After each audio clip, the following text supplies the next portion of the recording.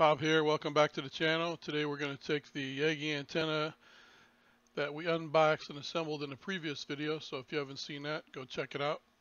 But we're going to take that antenna now and hook it up to an analyzer and adjust it to get the lowest SWR that we can get, so we have maximum performance of the antenna. So without further ado, as they say, let's get on with the video.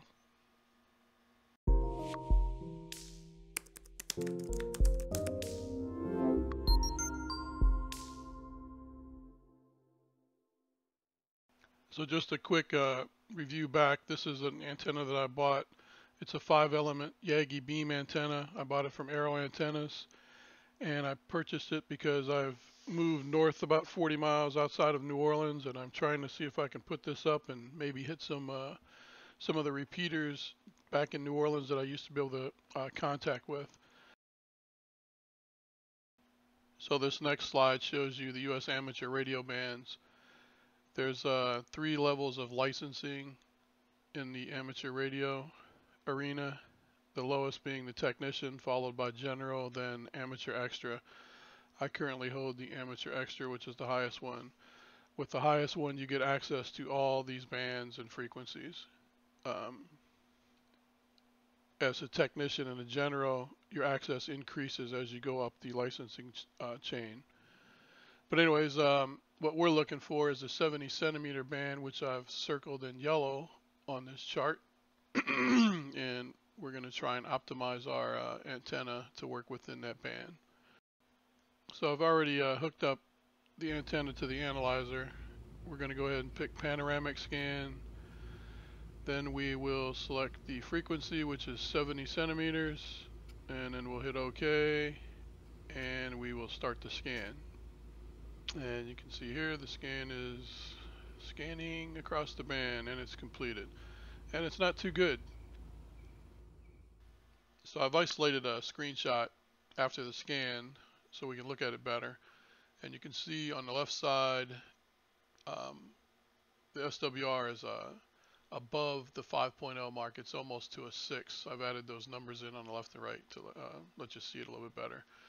So we go from almost a 6 down to a 4 across the band, and at 6 o'clock on the picture you can see an SWR average of 4.79. Ideally you want a 1-to-1 match, so you can get all your power that you transmit out the antenna and into the air. Otherwise, if you don't have that match, your power will be reflected back to the radio and be lost in the form of heat, which could eventually shorten the life of your radio. Because electronics, of course, don't like an excessive amount of heat. Of course, getting a 1-to-1 match, everything has to be perfect, and it never is, so all we can do is try to get it as close as possible. But ideally, you do want to be at least under 1.5 to 1 to get the best possible results with your radio. And here's a little chart I found out on the internet that explains the SWR ranges and some possible results if you operate too far above the 1.5. So you can pause the video and take a look at that if you'd like to. But we're going to move on and make some adjustments and see if we can get the SWR a little bit better. Alright, so now we are going to go to the antenna and adjust the gamma match with the little adjustment here. Just push it down, and then we're basically going to rerun the scan after we did that to just see what effect it has on the SWR. And here we are scanning again. And this time, as you can see, the results are much better.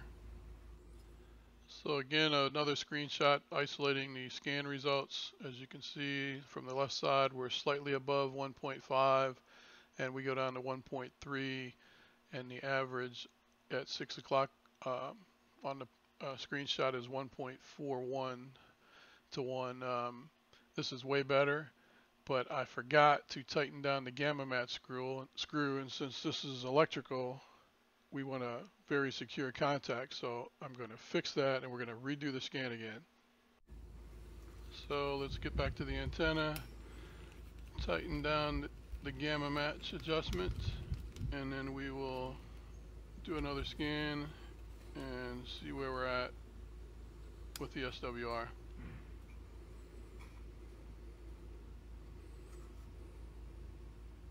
Once again, panoramic scan, frequency's already set, so we'll just start the scan.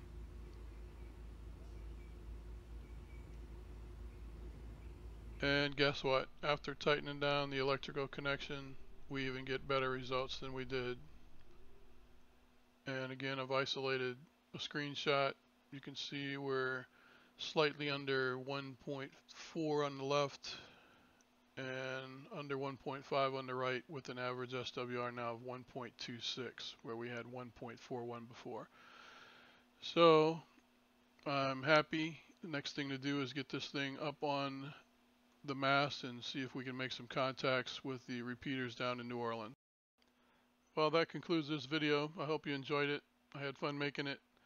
If you have any questions or comments, leave them below and I'll get back with you. I'll also leave links to the antenna and analyzer in the description. Don't forget to like and subscribe, and that's about it. So I hope you enjoyed it again. Thanks for watching, and we'll see you on the next video.